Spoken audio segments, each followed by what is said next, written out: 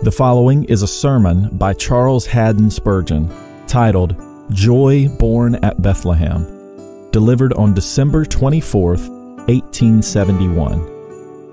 The scripture text is Luke chapter 2, verses 10 through 12.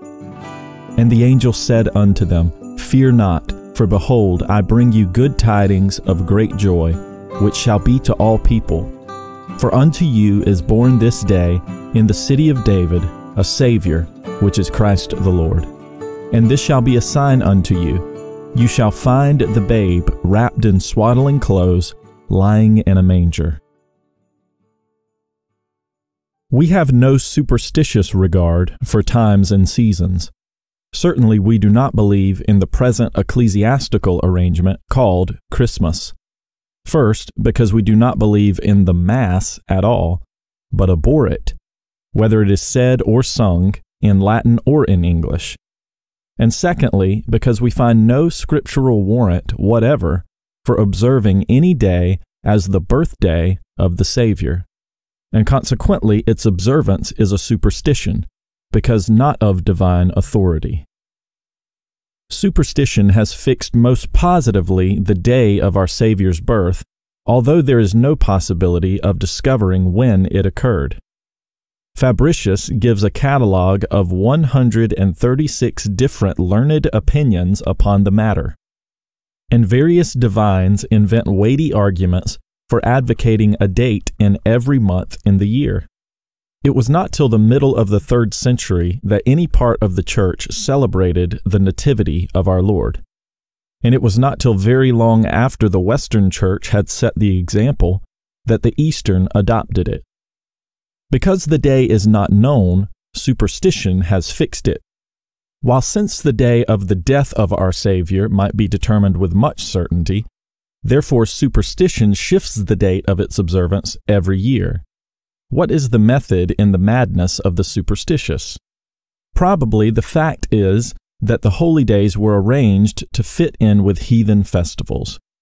We venture to assert that if there is any day in the year of which we may be pretty sure that it was not the day on which the Savior was born, it is the 25th of December.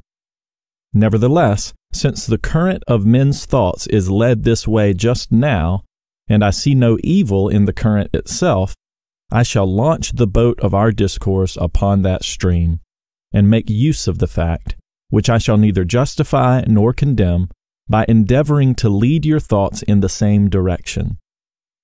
Since it is lawful and even laudable to meditate upon the incarnation of the Lord upon any day in the year, it cannot be in the power of other men's superstitions to render such a meditation improper for today. Regarding not the day, let us, nevertheless, give God thanks for the gift of His dear Son. In our text, we have before us the sermon of the first evangelist under the gospel dispensation. The preacher was an angel, and it was meet it should be so, for the grandest and last of all evangels will be proclaimed by an angel when he shall sound the trumpet of the resurrection, and the children of the regeneration shall rise into the fullness of their joy. The keynote of this angelic gospel is joy. I bring you good tidings of great joy. Nature fears in the presence of God. The shepherds were sore afraid. The law itself served to deepen this natural feeling of dismay. Seeing men were sinful, and the law came into the world to reveal sin, its tendency was to make men fear and tremble under any and every divine revelation. The Jews unanimously believed that if any man beheld supernatural appearances, he would be sure to die, so that what nature dictated, the law and the general beliefs of those under it also abetted. But the first word of the gospel ended all this, for the angelic evangelist said, Fear not, for behold, I bring you good tidings. Henceforth it is to be no dreadful thing for man to approach his Maker. Redeemed man is not to fear when God unveils the splendor of His majesty, since He appears no more a judge upon His throne of terror, but a Father unbending in sacred familiarity before his own beloved children. The joy which this first gospel preacher spoke of was no mean one, for he said, "I bring you good tidings." That alone was joy, and not good tidings of joy only, but good tidings of great joy. Every word is emphatic, as if to show that the gospel is above all things intended to promote and will most abundantly create the greatest possible joy in the human heart, wherever it is received. Man is like a harp unstrung, and the music of his soul's living strings is discordant. His whole nature wails with sorrow. But the Son of David, that mighty harper, has come to restore the harmony of humanity. And where his gracious fingers move among the strings, the touch of the fingers of an incarnate God brings forth music sweet as that of the spheres, and melody as rich as a seraph's canticle. Would God that all men felt that divine hand. In trying to open up this angelic discourse this morning, we shall note three things: the joy which is spoken of, next the persons to whom this joy comes, and then thirdly the sign, which is to us a sign as well as to the shepherds, a sign of the birth and source of joy. 1. First, then, the joy which is mentioned in our text. Whence comes it, and what is it? We have already said it is a great joy. Good tidings of great joy. Earth's joy is small, her mirth is trivial, but heaven has sent us joy immeasurable, fit for immortal minds. Inasmuch as no note of time is appended, and no intimation is given that the message will ever be reversed, we may say that it is a lasting joy, a joy which will ring all down the ages, the echoes of which shall be heard until the trumpet brings the resurrection, aye, and onward forever and ever.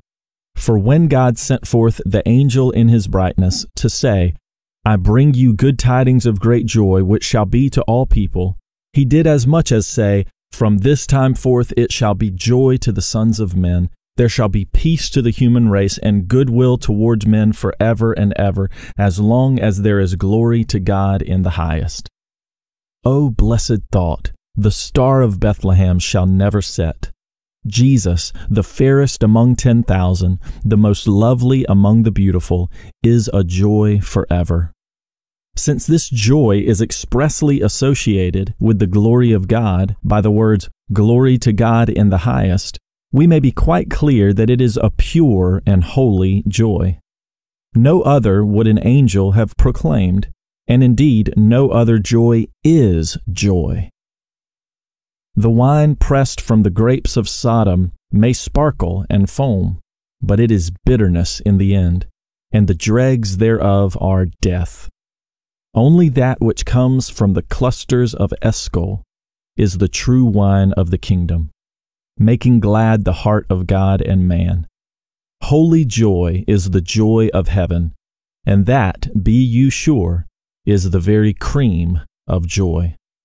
The joy of sin is a fire fountain, having its source in the burning soil of hell, maddening and consuming those who drink its fire water.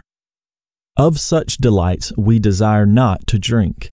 It would be worse than damned to be happy in sin, since it is the beginning of grace to be wretched in sin, and the consummation of grace to be wholly escaped from sin, and to shudder even at the thought of it. It is hell to live in sin and misery.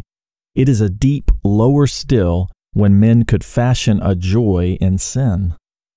God save us from unholy peace and from unholy joy. The joy announced by the angel of the Nativity is as pure as it is lasting, as holy as it is great. Let us then always believe concerning the Christian religion that it has its joy within itself and holds its feasts within its own pure precincts, a feast whose viands all grow on holy ground. There are those who, tomorrow, will pretend to exhibit joy in the remembrance of our Savior's birth, but they will not seek their pleasure in the Savior. They will need many additions to the feast before they can be satisfied. Joy in Emmanuel would be a poor sort of mirth to them. In this country, too often, if one were unaware of the name, one might believe the Christmas festival to be a feast of Bacchus or of Ceres, certainly not a commemoration of the divine birth. Yet is there cause enough for holy joy in the Lord Himself, and reasons for ecstasy in His birth among men. It is to be feared that most men imagine that in Christ there is only seriousness and solemnity, and to them, consequently, weariness, gloom, and discontent. Therefore, they look out of and beyond what Christ allows, to snatch from the tables of Satan the delicacies with which to adorn the banquet held in honor of a Savior. Let it not be so among you. The joy which the gospel brings is not borrowed, but blooms in its own garden. We may truly say in the language of one of our sweetest hymns, I need not go abroad for joy. I have a feast at home. My sighs are turned into songs. My heart has ceased to roam. Down from above, the blessed dove has come into my breast to witness His eternal love and give my spirit rest. Let our joy be living water from those sacred wells which the Lord Himself has dug. May His joy abide in us, that our joy may be full. Of Christ's joy we cannot have too much. No fear of running to excess when His love is the wine we drink. Oh, to be plunged in this pure stream of spiritual delights! But why is it that the coming of Christ into the world is the occasion of joy?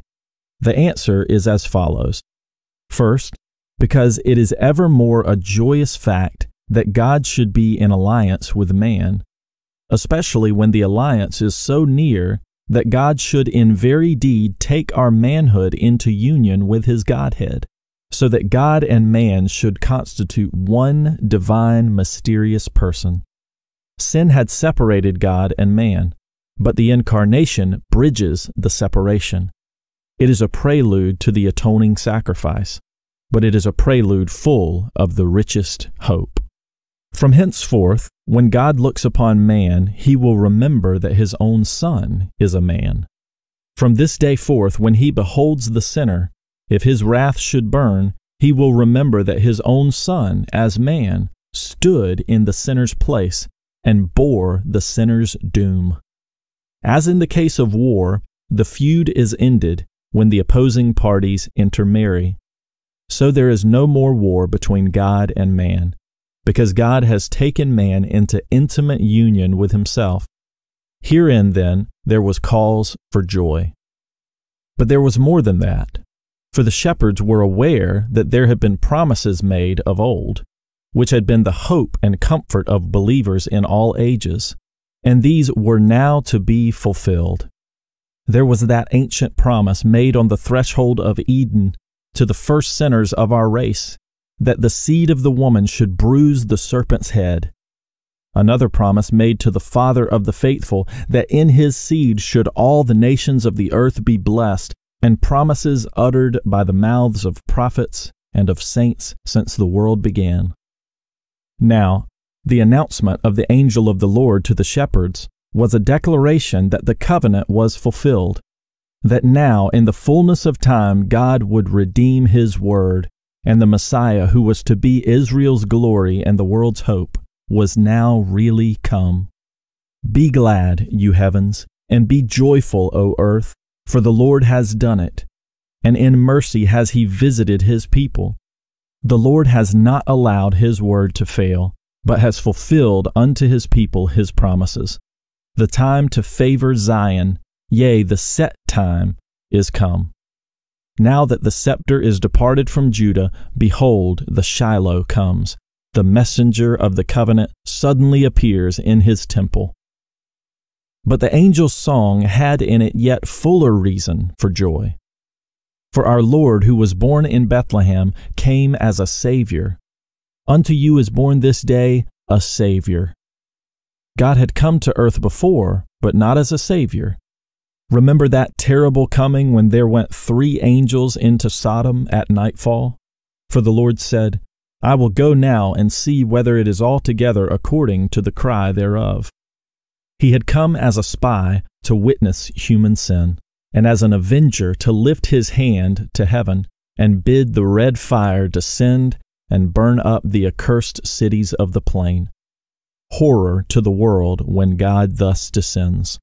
If Sinai smokes when the law is proclaimed, the earth itself shall melt when the breaches of the law are punished. But now, not as an angel of vengeance, but as a man in mercy, God has come, not to spy out our sin, but to remove it, not to punish guilt, but to forgive it. The Lord might have come with thunderbolts in both his hands. He might have come like Elijah to call fire from heaven. But no, his hands are full of gifts of love, and his presence is the guarantee of grace. The babe born in the manger might have been another prophet of tears or another son of thunder, but he was not so. He came in gentleness, his glory and his thunder alike laid aside. 'Twas mercy filled the throne, and wrath stood silent by, when Christ on the kind errand came to sinners doomed to die. Rejoice, you who feel that you are lost. Your Savior comes to seek and save you. Be of good cheer, you who are in prison, for he comes to set you free. You who are famished and ready to die, rejoice that he has consecrated for you a Bethlehem, a house of bread, and he has come to be the bread of life to your souls. Rejoice, O sinners everywhere, for the restorer of the castaways, the Savior of the fallen, is born. Join in the joy, you saints, for he is the preserver of the saved ones, delivering them from innumerable perils, and he is the sure perfecter of such as he preserves. Jesus is no partial Savior, beginning a work and not concluding it, but restoring and upholding. He also perfects and presents the saved ones without spot or wrinkle, or any such thing before his Father's throne. Rejoice aloud, all you people. Let your hills and valleys ring with joy, for a Savior who is mighty to save is born among you. Nor was this all the holy mirth, for the next word has also in it a fullness of joy. A Savior who is Christ, or the Anointed. Our Lord was not an amateur Savior who came down from heaven upon an unauthorized mission, but he was chosen, ordained, and anointed of God. He could truly say, "The Spirit of the Lord is upon me, because the Lord has anointed me." Here is great comfort for all such as need a Savior. It is to them no mean consolation that God has himself authorized Christ to save. There can be no fear of a jar between the mediator and the judge, no peril of a non-acceptance of our Savior's work, because God has commissioned Christ to do what he has done, and in saving sinners he is only executing his Father's own will. Christ is here called the Anointed. All his people are anointed, and there were priests after the order of Aaron who were anointed, but he is the Anointed, anointed with the oil of gladness above his fellows, so plenteously anointed that, like the unction upon Aaron's head, the sacred anointing of the head of the church distills in copious streams, till we who are like the skirts of his garments are made sweet with the rich perfume. He is the Anointed in a threefold sense: as prophet to preach the gospel with power, as priest to offer sacrifice, as king to rule and reign. In each of these he is preeminent. He is such a teacher, priest, and ruler as was never seen before. In him was a rare conjunction of glorious offices, for never did prophet, priest, and king meet in one person before among the sons of men, nor shall it ever be so again. Triple is the anointing of him who is a priest after the order of Melchizedek, a prophet like unto Moses, and a king of whose dominion there is no end. In the name of Christ, the Holy Ghost is glorified, by being seen as anointing the incarnate God. Truly, dear brethren, if we did but understand all this and receive it into our hearts, our souls would leap for joy on this Sabbath day, to think that there is born unto us a Savior who is anointed of the Lord. One more note, and this the loudest, let us sound it well and hear it well, which is Christ the Lord. Now the word Lord, or Kyrios, here used is tantamount to Jehovah. We cannot doubt that, because it is the same word used twice in the 9th verse. And in the 9th verse none can question that it means Jehovah. Hear it, and lo, the angel of the Lord came upon them, and the glory of the Lord shone round about them. And if this is not enough, read the 23rd verse. As it is written in the law of the Lord, every male that opens the womb shall be called holy to the Lord. Now the word Lord here assuredly refers to Jehovah, the one God, and so it must do here. Our Savior is Christ, God, Jehovah. No testimony to his divinity could be plainer. It is indisputable. And what joy there is in this! For suppose an angel had been our Savior, he would not have been able to bear the load of my sin or yours. Or if anything less than God had been set up as the ground of our salvation, it might have been found too frail a foundation. But if he who undertakes to save is none other than the infinite and the almighty, then the load of our guilt can be carried upon such shoulders. The stupendous labor of our salvation can be achieved by such a worker, and that with ease. For all things are possible with God, and he is able to save to the uttermost them that come unto God by him. You sons of men, perceive here the subject of your joy. The God who made you, and against whom you have offended, has come down from heaven and taken upon himself your nature, that he might save you. He has come in the fullness of his glory and the infinity of his mercy, that he might redeem you. Do you not welcome this news? What, will not your hearts be thankful for this? Does this matchless love awaken no gratitude? Were it not for this divine Savior, your life here would have been wretchedness, and your future existence would have been endless woe. Oh, I pray you adore the incarnate God and trust in him. Then will you bless the Lord for delivering you from the wrath to come. And as you lay hold of Jesus and find salvation in his name, you will tune your songs to his praise and exult with sacred joy. So much concerning this joy. 2. Now follow me while I briefly speak of the people to whom this joy comes. Observe how the angel begins. Behold, I bring you good tidings of great joy, for unto you is born this day. So then the joy began with the first who heard it, the shepherds. To you, he says, for unto you is born. Beloved hearer, shall the joy begin with you today? For it little avails you that Christ was born, or that Christ died, unless unto you a child is born, and for you Jesus bled. A personal interest is the main point. But I am poor, says one. So were the shepherds. O you poor, to you this mysterious child is born. The poor have the gospel preached to them. He shall judge the poor and needy, and break in pieces the oppressor. But I am obscure and unknown, says one. So were the watchers on the midnight plain. Who knew the men who endured hard toil and kept their flocks by night? But you, unknown of men, are known to God. Shall it not be said that unto you a child is born? The Lord regards not the greatness of men, but has respect unto the lowly. But you are illiterate, you say. You cannot understand much. Be it so, but unto the shepherds Christ was born. and their simplicity did not hinder their receiving him, but even helped them to it. Be it so with yourself. Receive gladly the simple truth as it is in Jesus. The Lord has exalted one chosen out of the people.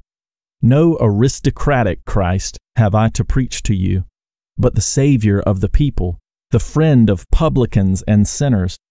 Jesus is the true poor man's friend. He is a covenant for the people, given to be a leader and commander to the people. To you is Jesus given. Oh, that each heart might truly say, to me is Jesus born. For if I truly believe in Jesus, unto me Christ is born, and I may be as sure of it as if an angel announced it, since the Scripture tells me that if I believe in Jesus, he is mine. After the angel had said, to you, he went on to say, it shall be to all people. But our translation is not accurate. The Greek is, it shall be to all the people. This refers most assuredly to the Jewish nation. There can be no question about that. If anyone looks at the original, he will not find so large and wide an expression as that given by our translators. It should be rendered, to all the people. And here let us speak a word for the Jews. How long and how sinfully has the Christian church despised the most honorable amongst the nations?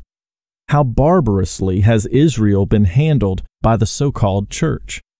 I felt my spirit burn indignantly within me in Rome when I stood in the Jews' quarter and heard of the cruel indignities which popery has heaped upon the Jews even until recently. At this hour there stands in the Jews' quarter a church built right in front of the entrance to it, and into this the unhappy Jews were driven forcibly on certain occasions. To this church they were compelled to subscribe.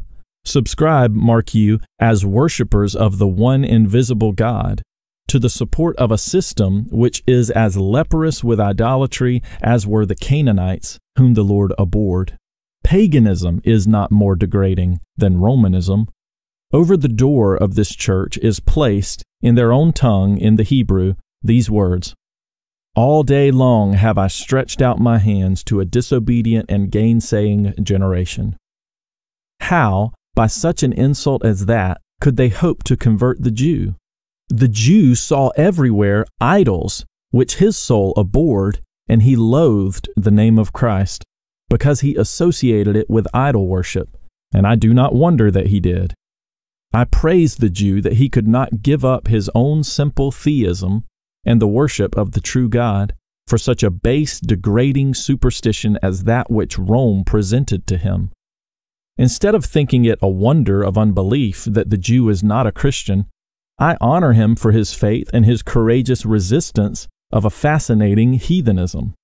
If Romanism be Christianity, I am not, neither could I be, a Christian.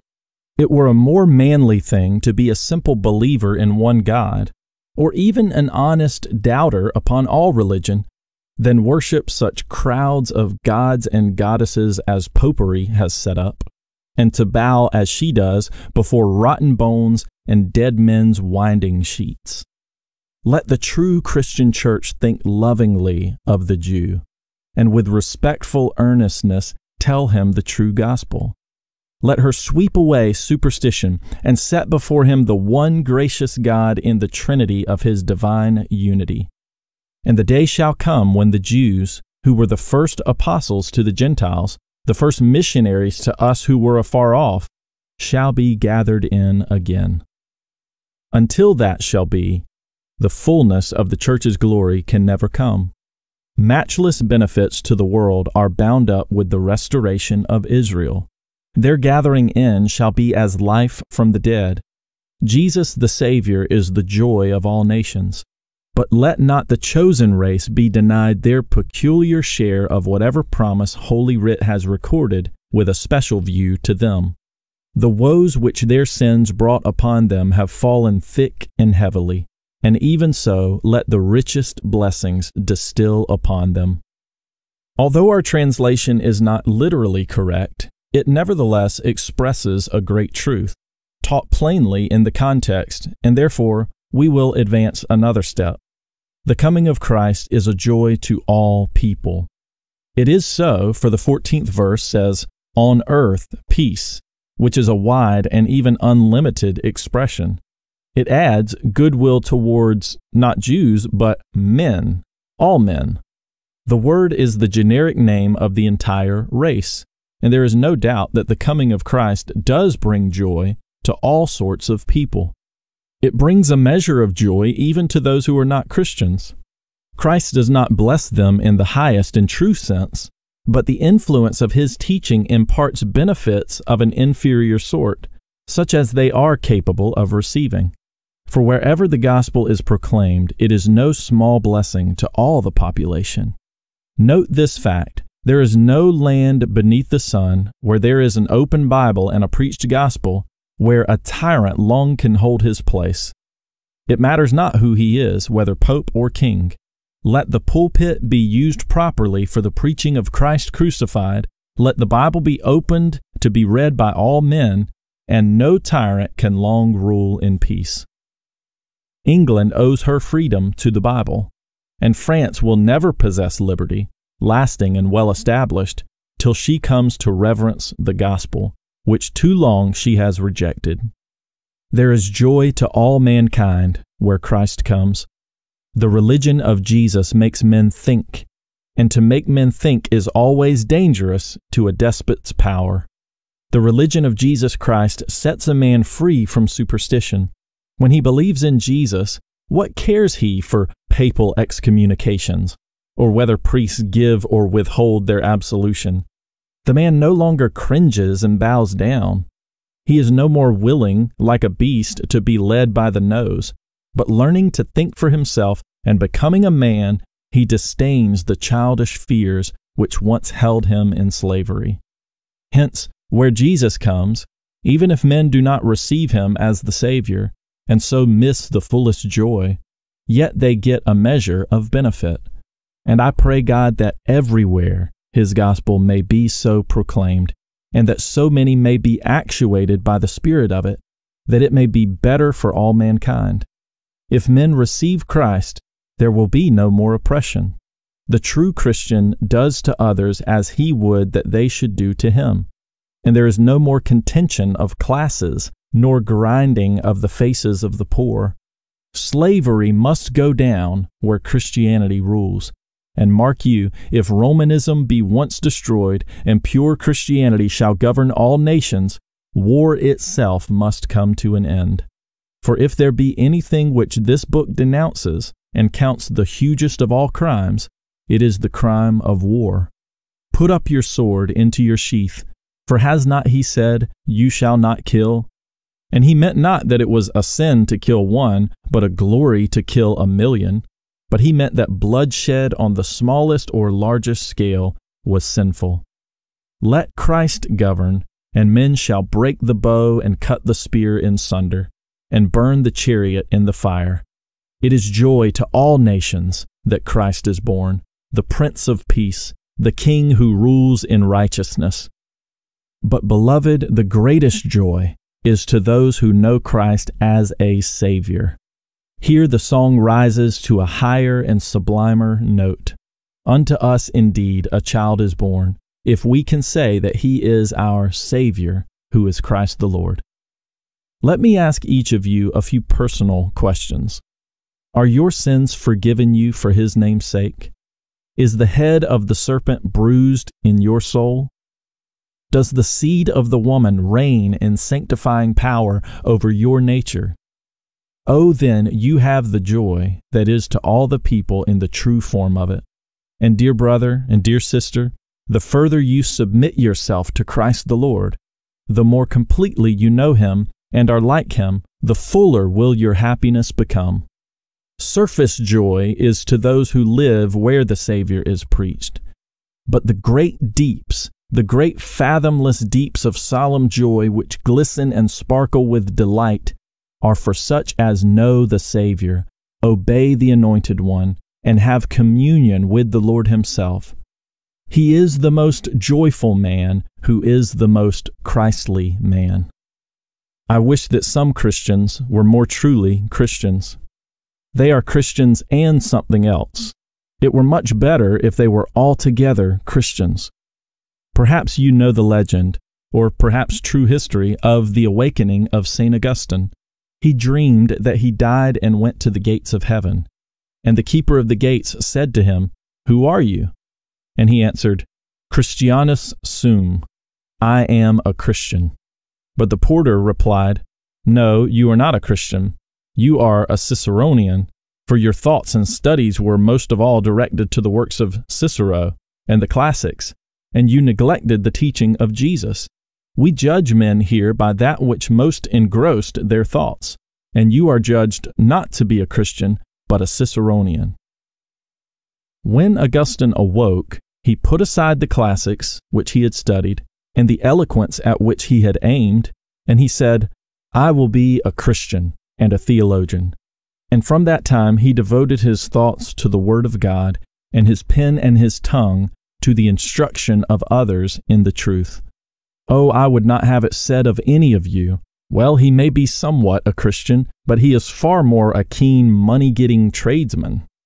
I would not have it said, "Well, he may be a believer in Christ, but he is a good deal more a politician. Perhaps he is a Christian, but he is most at home when he is talking about science, farming, engineering, horses, mining, navigation, or pleasure-taking." No, no, you will never know the fullness of the joy which Jesus brings to the soul unless under the power of the Holy Spirit you take the Lord your Master to be your all in all, and make him the fountain of your intensest delight. He is my Savior, my Christ, my Lord. Be this your loudest boast. Then will you know the joy which the angel's song predicts for men. 3. But I must pass on. The last thing in the text is the sign.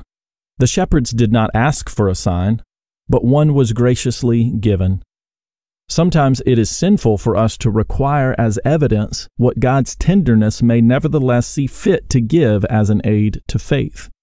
Willful unbelief shall have no sign, but weak faith shall have compassionate aid. The sign that the joy of the world had come was this: they were to go to the manger to find the Christ in it, and he was to be the sign. Every circumstance is therefore instructive. The babe was found wrapped in swaddling clothes. Now observe, as you look at this infant, that there is not the remotest appearance of temporal power here. Mark the two little puny arms of a little babe that must be carried if it go. Alas, the nations of the earth look for joy in military power. By what means can we make a nation of soldiers? The Prussian method is admirable. We must have thousands upon thousands of armed men and big cannon and ironclad vessels to kill and destroy by wholesale. Is it not a nation's pride to be gigantic in arms? What pride flushes the patriot's cheek when he remembers that his nation can murder faster than any other people? Ah, foolish generation! You are groping in the flames of hell to find your heaven, raking amid blood and bones for the foul thing which you call glory. A nation's joy can never lie in the misery of others. Killing is not the path to prosperity. Huge armaments are a curse to the nation, as well as to its neighbors. The joy of a nation is golden sand over which no stream of blood has ever rippled. It is only found in that river which the streams make glad the city of God. The weakness of submissive gentleness is true power. Jesus founds his eternal empire not on force, but on his love. Here, O you people, see your hope, the mild pacific prince, whose glory is his self-sacrifice, is our true benefactor. But look again, and you shall observe no pomp to dazzle you. Is the child wrapped in purple and fine linen? Ah, no. Sleeps he in a cradle of gold? The manger alone is his shelter. No crown is upon the babe's head, neither does a coronet surround the mother's brow. A simple maiden of Galilee, and a little child in ordinary swaddling bands. It is all you see. Bask not in courtly bower, or sun-bright hall of power. Pass Babel quickly, and seek the Holy Land. From robes of Tyrian dye, turn with undazzled eye to Bethlehem's glade, and by the manger stand.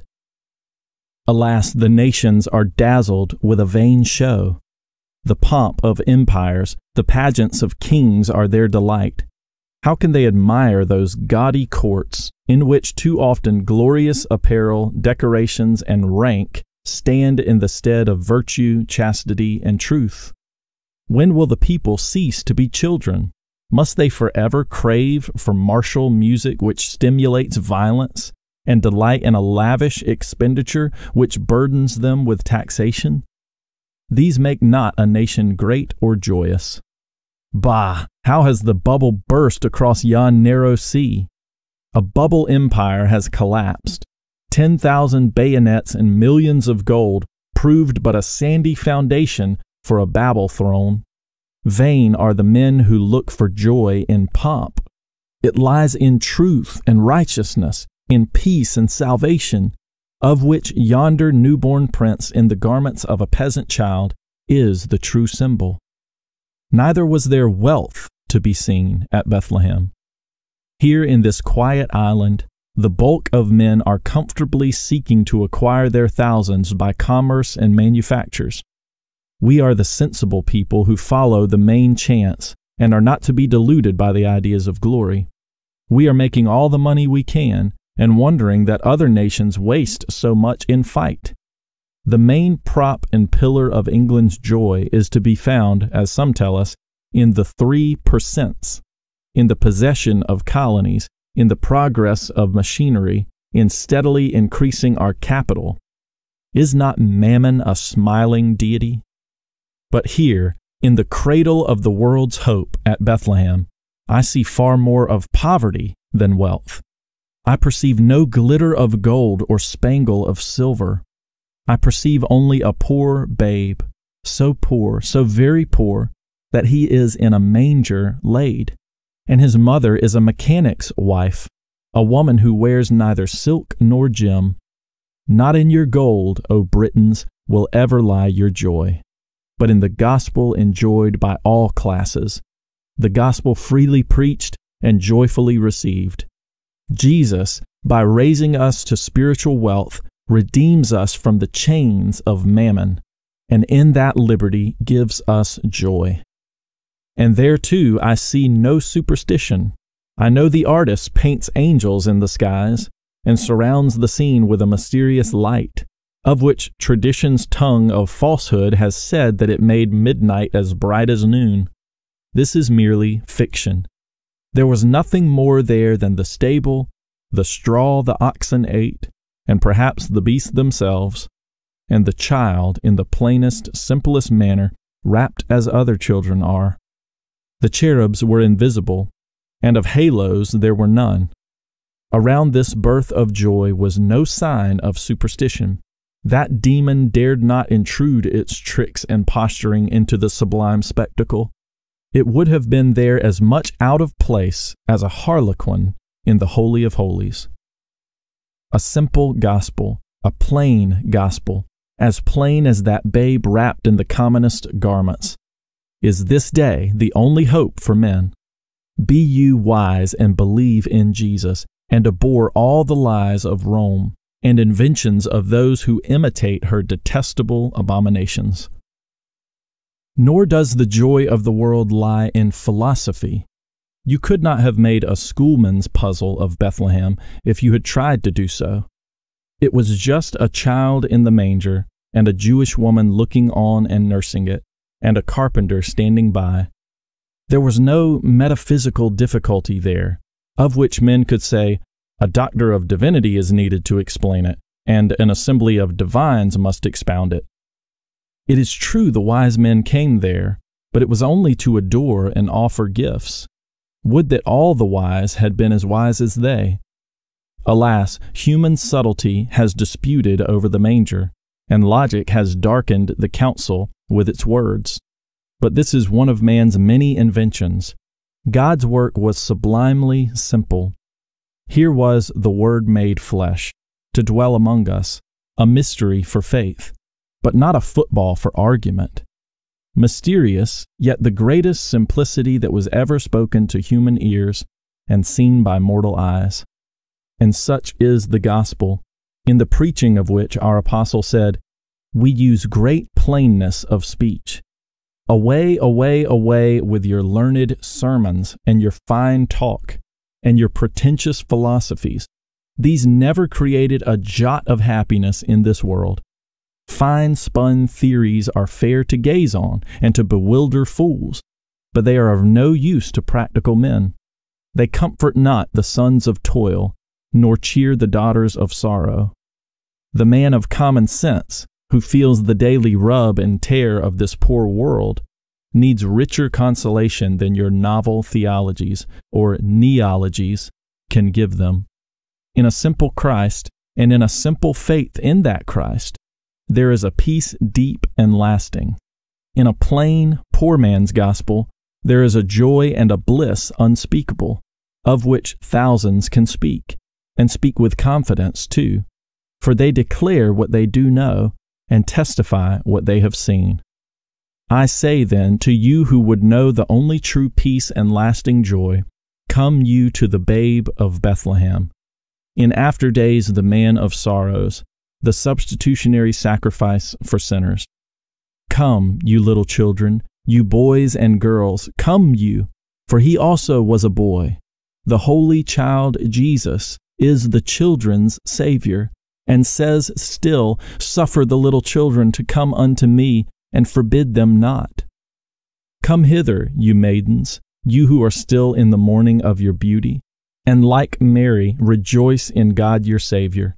The Virgin bore him on her bosom, so come you and bear him in your hearts, saying, "Unto us a child is born, unto us a son is given." And you men in the plenitude of your strength, remember how Joseph cared for him, and watched with reverent solicitude his tender years. Be you to his cause as a father and a helper. Sanctify your strength to his service. And you women advanced in years, you matrons and widows, come like Anna, and bless the Lord that you have seen the salvation of Israel. And you whoreheads who, like Simeon, are ready to depart, come you and take the Savior in your arms, adoring him as your Savior and your all. You shepherds, you simple-hearted, you who toil for your daily bread, come and adore the Savior. And stand not back, you wise men, you who know by experience and who by meditation peer into deep truth. Come you, and like the sages of the East bow low before his presence, and make it your honor to pay honor to Christ the Lord. For my own part, the incarnate God is all my hope and trust. I have seen the world's religion at the fountainhead, and my heart has sickened within me. I come back to preach, by God's help, yet more earnestly the gospel, the simple gospel of the Son of Man. Jesus, Master, I take thee to be mine forever. May all in this house, through the rich grace of God, be led to do the same. And may they all be yours, great Son of God, in the day of your appearing. For your love's sake. Amen.